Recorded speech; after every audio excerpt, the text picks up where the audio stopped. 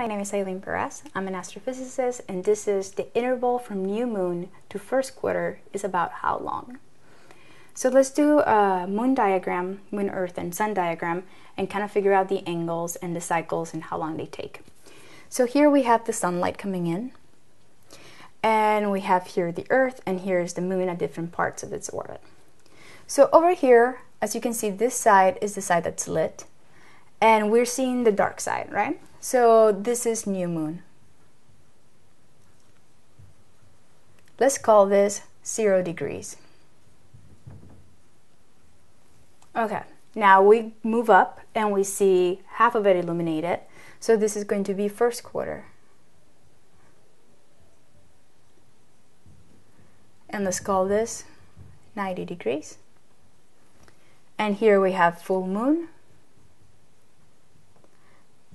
This is 180.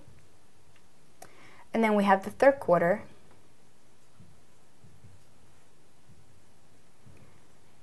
And this is 270.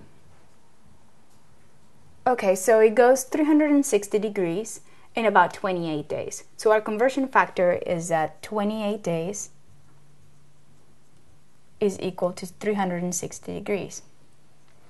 Now, it travels from 0 to 90, from new moon to first quarter. So it travels 90 degrees. So if we want to find out how many days is 90 degrees, we can multiply it by our actual conversion factor. So if we divide this by 360 degrees and multiply it by 28 days, we get that is about 7 days. So every 7 days we change 90 degrees.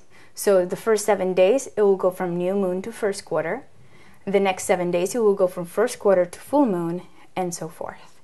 So if you ever want to find out how long it takes something to go in a complete circle, figure out the number of days that it takes to do 360 degrees, and then you can use your conversion factor in order to figure out how long the intervals are.